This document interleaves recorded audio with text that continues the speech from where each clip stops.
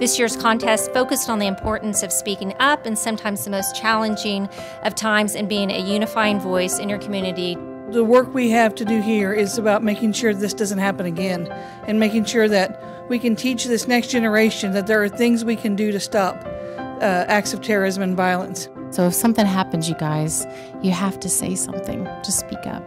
That's the essay contest, right? So that's why you wrote in. This is my essay, Unfixable. Scenes of scrambling people in armored police flash across the... My essay is entitled, Making Change by Taking Action. I'm not old enough to vote. This is my essay called Notice, Choose, Act.